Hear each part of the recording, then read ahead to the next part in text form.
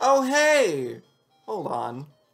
Let me just set that off to the side right now. I didn't see you there. Let's talk about Hyrule Historia for a second. So, for those of you who are unacquainted, this is Hyrule Historia. It is a book that came out for Zelda's 25th anniversary, around the same time as Skyward Sword, Ocarina of Time 3D, Four Swords Anniversary Edition, you know, all that jazz. Now, for the most part, this is basically just an art book with a manga in the back that is incredibly non-canonical and confused a lot of people. But this isn't the only part of this book that confused a lot of people, because about midway through this book, in fact, let me find it and show you. Here it is. About midway through this book is a certain image that I'm sure a lot of you have seen countless times if you've watched Zelda theory videos, if you've watched, you know, facts about Zelda on YouTube at some point, if you've participated in community stuff, you've probably seen that timeline. It's wrong. And it was wrong when it came out. And then they not only made it wrong, they later came out with not Hyrule Encyclopedia, The Legend of Zelda Encyclopedia. And The Legend of Zelda Encyclopedia makes one change, and it's also wrong. So they took a wrong timeline and made it wronger. So basically, I'm here to, number one, explain what it got wrong. Number two, kind of walk through all of the games and build as complete a timeline as I can, only using the games themselves. And then number three, throw my own speculation into the ring as to what is the actual timeline according to the games, and not according to a book written by Dark Horse that Nintendo adopted as fact a few years later. So let's get into it. Alright, I've had to adjust the camera slightly to fit it all in, but this is really complicated to explain, and is basically what Hyrule Historia and later the encyclopedia and the website suggest. The only real difference is that after Hyrule Historia, Oracle of Ages and Seasons get moved after Link's Awakening and are now a different Link and Zelda. This is incorrect. I'll get to why when I get to later in the video. But that's not the main issue, actually. The main issue is Four Swords, and Four Swords Adventures, and A Link to the Past, because these three games happen in that order. Do you see an issue here? Now, if you don't, that's fine. This is a jank setup. So basically, the way that the timeline works is Skyward Sword, Minish Cap, Four Swords, Ocarina of Time. These are all different Links and Zeldas. None of them are the same people. And then Link and Zelda and Ganondorf in Ocarina of Time do some fucky-wucky. They mess everything up. So now there's three outcomes. There aren't three outcomes. I'll get to that again later. I don't like this timeline. But according to Nintendo, according to Dark Horse, there are three timelines. In one timeline, Link defeats Ganon, but then Zelda feels bad for him and sends him back in time to relive his childhood, so there is no Link in the future. Ganon comes back, and they have to flood Hyrule, and then you get Wind Waker, Phantom Hourglass, Spirit Tracks. Then Link comes back in time to relive his childhood, and decides that with this newfound childhood, he will go to the king and be like, hey, I just experienced time travel and Ganon is bad. Maybe we should get on his case about that, maybe do something, you know, preemptively. And the king looks at his hand, sees the mark of the Triforce, and goes, okay, yeah, no, this is a thing that we should be dealing with. There's no way you can have that mark unless you're telling the truth. So we'll do it. And so they attempt to kill him. It doesn't work. That leads to Twilight Princess. Also, Link from Ocarina of Time goes on another quest like in a different universe. It doesn't matter, really, to the timeline. It's just sort of here. And then for some reason, they decided to put Four Swords Adventures over here. We'll get to why I hate this in a minute. This is the other thing that I hate, which is they made a third timeline. For no reason, really. So, Link dies. This is a game over timeline. No other game has a game over timeline, and this makes me so mad. A Link to the Past happens thousands of years later, hundreds of years later, who cares? Then he either goes on the Oracle game adventures afterwards, or that's a different Link, depending on which timeline you go with. I'll talk about that later, too. And then he goes and has a Dreamboat adventure in Link's Awakening, and it's all a dream. Sorry to spoil it for you. Not only has the game been out since the 90s, the remake's been out for like 4 years at this point, so it's not even that big of a twist, honestly. Like, Koholint Island is so obviously bizarre that it's really the only explanation. Anyways, then, like 150 years later, Link Between Worlds happens. For some reason, the Triforce is split again, even though it wasn't split at the end of the last couple of games. Don't know why that happened. It just did. And then he goes on the Triforce Heroes adventure, the same Link. And then, however long passes, Hyrule has the full Triforce, but then they break it for no reason, and that causes tragedy to happen, and then the kingdom just sort of declines for hundreds of years and becomes a shell of its former self, despite being spread out the furthest of any Kingdom of Hyrule we've ever seen. Anyways, Legend of Zelda Adventure of Link. Ganon gets revived and killed again, maybe, or it's a different Ganon, I don't care. The original two games barely fit in the timeline anyways, they're kind of their own thing, and really, everything else is connected to some degree, but these two are kind of just crowbarred in for, like, they were the first ones, why shouldn't they count? So instead of A Link to the Past being a reboot, which it should have been, these two are just kind of also there. And then for some reason the timelines merge, maybe? It's never explained why they would merge, but apparently they merge at some point. And then tens of thousands of years later, the newest two games, Breath of the Wild, Tears of the Kingdom, you know those two. Those two are new. Everyone loves them. And Tears of the Kingdom is actually what got me to make this video, because people kept using the Hyrule Historia timeline as if it was fact. It's not fact. I hate it so much. So, let's get to why this is complete bogus, literally with just one game. That's all I need is one game to completely destroy this timeline.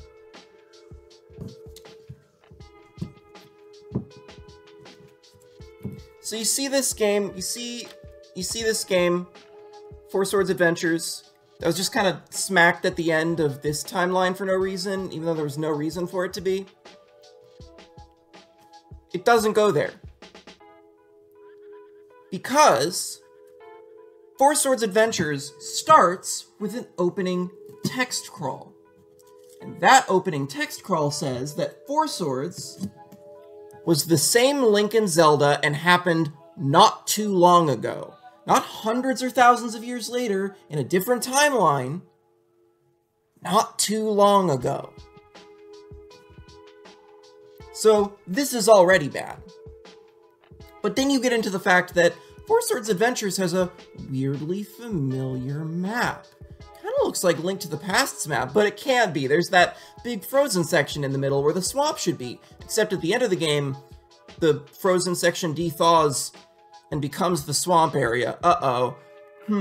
Well, maybe it's just because it's set in Hyrule, right? They're all the same Hyrule, except Four Swords Adventures has the Eastern Palace in it. It has the Desert Temple in the Desert of Mystery. It has the Tower of Hera. It has all these different things that only ever appear in A Link to the Past and A Link Between Worlds.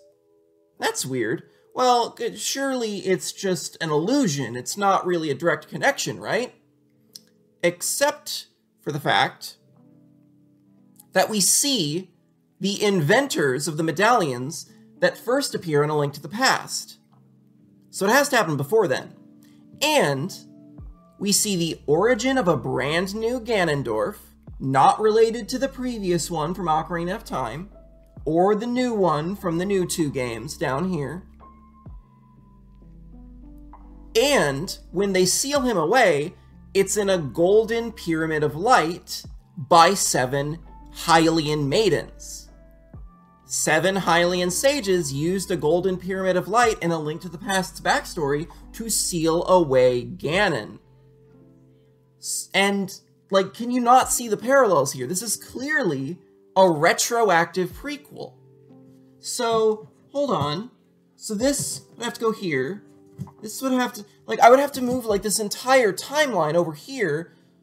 And, like, at that point, why is Minish Cap up here? This is where the Four Sword gets made. Like, why is it not, it should be, like, right before here. It's where Vadi comes from. Why would Vadi just, like, not exist for, like, countless games across countless timelines and then magically reappear in Four Swords? It doesn't make sense. Plus, Minish Cap, Four Swords Adventures, they share the same art style as these 3 games in this timeline, and they use the same symbols for Hylian as those games. But then again, Hyrule's flooded in this timeline, and not flooded over here. Are you seeing an issue arising? No matter what I do about this string of games, I can't fit it after either of these. We're gonna have to solve this. So let's do a bit of a time skip while I rearrange this, and I'll talk you through it. Alright, I've reorganized the board. So here's what we can kind of confirm just using stuff that's in-game. So Skyward Sword, I think we can all agree, no matter what game you're playing, Skyward Sword happens first. It's before Hyrule exists. It's shortly after Hylia, the namesake of Hylians, the main people in every single game. It's shortly after she kicks the bucket and becomes immortal. Not amortal, not immortal. She becomes amortal. And it's the origin of the Master Sword. Like, it's the origin. It's the origin. I don't think anybody's going to argue this. No matter what game you're playing, this game comes first. Like, they did so much work to make sure that this is the start of the timeline. In fact, it came out the same year that they tried to cobble together a really bad timeline, so, you know. Next up on our list, Ocarina of Time. So here's what we know about what happens in sort of the backstory of Hyrule, right? Hyrule gets founded, and the Triforce, which is whole and on the surface at the end of this game, gets put away in the Sacred Realm, with the Master Sword and the 3 Sacred Stones as the key, right? Now, at some point, whether it's before Hyrule's founding, after Hyrule's founding, however long it is, we don't know. But we know that at some point, people find out about the Sacred Realm, and they want that power for themselves. So, a whole bunch of people scramble to try and get the Triforce, and a war breaks out. This leads to the tribe that was described in Twilight Princess getting sealed in their little dimension, the Twilight Dimension, which is brought up in Twilight Princess. Those are the Twilight. Or the Twily? The Twili? The Twili! I don't know how to pronounce it, and I don't really care. So, that happens. There's a whole bunch of wars, and that turns into the Prolonged Wars. And then the Prolonged Wars sort of culminate in the Hyrulean Civil War, where everybody is fighting each other, despite the fact that they have somewhat unified. And nobody's quite sure why they were fighting to begin with, because by the time Ocarina of Time starts, the only people who really know about the Triforce is essentially 3 parties. The Hyrulean royal family, so Zelda, her dad, presumably her mom, Ganondorf, who is after it, and Kotake and Kome, who raised Ganondorf and who are over 400 years old, so of course they know how the conflict started. They were probably involved in the earliest of conflicts. And they were definitely born way after Skyward Sword. There are no Gerudo in Skyward Sword. Those come later. I guess they must be a branch of Hylians or something. I don't know. So Ocarina of Time happens, and the thing that I actually mentioned earlier is still true. You know, Link defeats Ganondorf, Zelda sends him back in time, there's no hero, they have to flood Hyrule, you know, Wind Waker happens, he goes on the Phantom Hourglass adventure, they have to found Hyrule in a different location that's still above water, which leads to Spirit Tracks 100 years later. But then, at the end of Ocarina of Time, at the end of Ocarina of Time, when Link goes to confront Zelda, he has the Triforce on the back of his hand. He should not have that. He traveled back in time to before he even met Zelda. So Link going back in time, in the way that Zelda sent him back in time, he took the mark of the Triforce with him, the mark of the Triforce of Courage specifically. Link going back in time split the Triforce, causing the divine prank that was never explained in Twilight Princess, because they didn't need to explain it. Ocarina of Time showed it happening. Anyways, Link leaves and goes on a quest in another dimension, and then goes home, grows up, becomes a soldier, gets real sad that he hasn't passed down his knowledge, and becomes a ghost. And then the ghost teaches Twilight Princess Link. And then Twilight Princess Link kills Ganon, and so does Wind Waker Link. They both kill Ganondorf. He's dead. He's perma-dead. Both times. He does not come back. Now, as for the two newest games, Breath of the Wild and Tears of the Kingdom, I don't really know where to put these. They come after Skyward Sword and after Ocarina of Time, and those are the only two things I can say. For now. We'll get to that. So then we move on to all the 2D games. Or I suppose the 2D games with the exception of Phantom Hourglass and Spirit Tracks, but those are sort of grandfathered in as 3D games because they're like a direct and indirect sequel to Wind Waker. So, but the 2D games, we start with Minish Cap, and this all happens sometime after Skyward Sword, obviously. We start with Minish Cap. Vaati starts existing, the Four Swords starts existing. That's all we really need to know from that game. There's some weird oddities in that game, like I have no idea what the Light Force is meant to be, but we're not here to talk about that. We're here to talk about the timeline. So, at some point after Minish Cap, Vaati undies, and also is really horny, I guess, because he just goes around kidnapping women instead of trying to get more powerful. I have no idea what's going on with this version of Vaati, but, like, he gets his butt kicked by a hero that we never meet, and then however long later, this Link and Zelda have to beat him back into submission again, because he breaks out of the Four Sword, and then they have to seal him back in it again. And not long after that, new Ganondorf. He uses Vaati as a distraction, as well as, like, Dark Link as a distraction, to basically steal ancient artifacts to amass power, turn into a big, giant blue pig guy wielding a trident, and then we fight him, and we seal him away.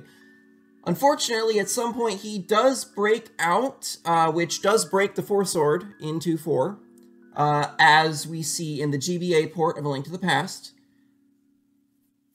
Now, I'm guessing that somehow the Four Sword Sanctuary was either sent to the Dark World or is in the Dark World somehow, because the Four Sword and Ganondorf end up in the Dark World, and there they find the Triforce. Oops. Another war breaks out because people find out about the Triforce, but yeah, Ganon is already there, and he almost conquers everything until the descendants of these maidens, like, seal away the Dark World. But then he tries to break out again in A Link to the Past, and we kill him and take the full Triforce from him, and wish that all of his BS didn't ruin everybody's lives. And the wish is granted. So the most contentious part is the next part, which is the Oracle games. Now, the Oracle games, depending on who you ask, are either very obviously an interquel between A Link to the Past and Link's Awakening, which are very obviously connected, or they're very clearly a different Link and Zelda. And here's the reason why. At the end of this game, at the beginning of this game, first of all, at the beginning of this game, the Triforce is full and in Hyrule Castle, which means it's after A Link to the Past. That much is pretty much guaranteed. And at the end of the game, you leave Hyrule on a boat that uses almost exactly the same sprite as the sprite from the boat that you're on at the start of Link's Awakening, but with the sails unfurled instead of furled. But also in these two games, you meet Zelda. And Zelda, you save her from like a cave, and when you save her, she's like, "You're Link, right? Yeah, I knew it from first sight." So some people interpret that as she's meeting you for the first time. Other people interpret it as it was dark and she wasn't sure it was you. Honestly, I have no idea, but there is an old interview in a magazine from around 2001-ish, where the developers do say that they intended it to go between these two games. So my interpretation is either A, she couldn't see you very well in the dark, or B, she genuinely can't quite remember you, either because it's been a number of years, or because the Wish at the end of Link to the Past maybe did some screwy things with people's memory of the previous version of events. Who knows, honestly. Anyways, you fight Twin Rova, by the way. Well, you don't fight her. They sacrifice themselves. Kotaka and Kome are alive. That's weird. That should only be true here. But as we previously established, these three games have a lot of ties to these ones? We'll get back to that. So, Twin Rova sacrifices themselves at the end of this, and then you fight a resurrected Ganon who is mindless. Moving on to A Link Between Worlds, at some point after this stuff, the Triforce gets split on purpose, but that just gives Ganon a piece of the Triforce. I don't know why they did that. That was very dumb of them.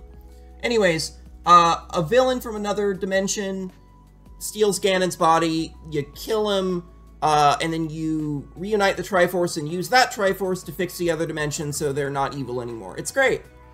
And then Link goes off on Triforce Heroes Adventure. I was always kind of weirded out by that position on the timeline, but apparently one of the shopkeeps in Triforce Heroes is from A Link Between Worlds, and he recognizes you, or at least vaguely recognizes you. So it is the same Link, it's just a really weird game that I don't know why it's in the timeline. It's very weird. It's very weird.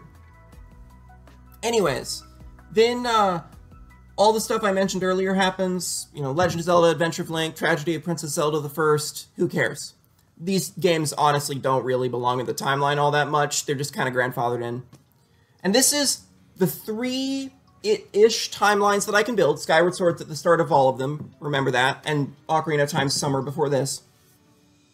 This is the best, timelines that I can build without using a little bit of guesswork. Because, as mentioned, this timeline has references to both splits. And this clearly happens after the split, because Ocarina gets referenced both by the Gerudo and the Zora. So, what are we going to do about this? I would suggest putting this stuff before Ocarina and after Skyward Sword, but that doesn't make any sense, because, again, this contains references to these two timelines. I would suggest putting all this in the child timeline, but, again, there are references to adult timeline stuff. For example, Adventure of Link has towns that are named after characters that become sages in this timeline, but not this one.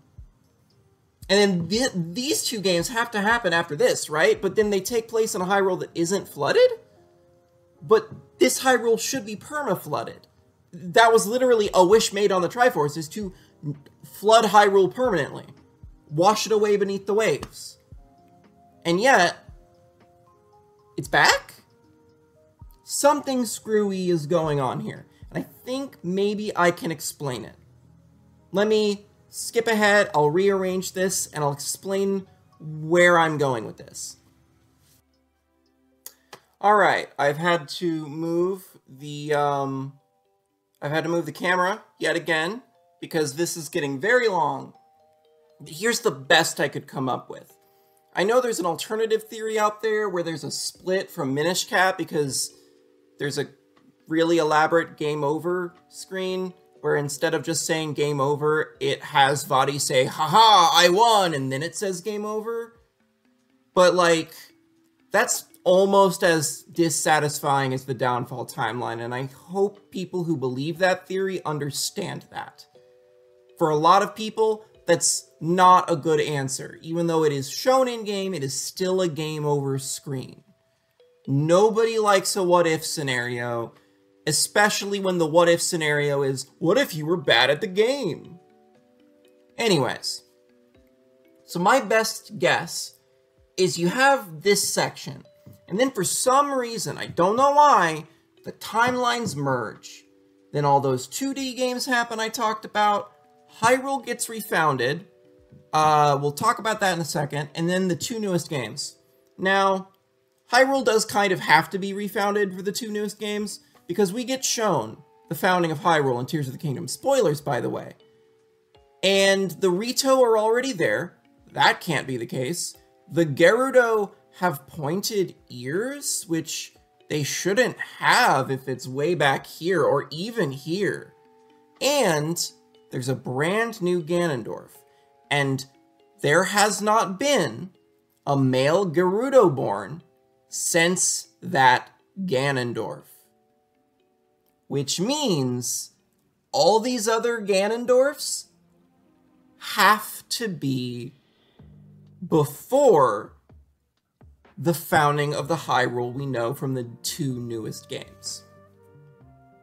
There really isn't another way to go about this. By the way, if this is a little blown out and blurry, I'll do maybe like a camera pan across this version of the timeline so that you know like what's up. But this is it. This is the best I can do with the material that this has given me. This is the best I could do. If you don't like it, you don't have to, but fact remains, Hyrule Historia was wrong. Because Four Swords Adventures exists, and you should play it, it's pretty good. Has a single player mode that's actually not bad. A lot of people think that you need all this different, like, oh, you need the link cables, and you need the Game Boys, and no. You can play it single player, it's actually pretty good single player.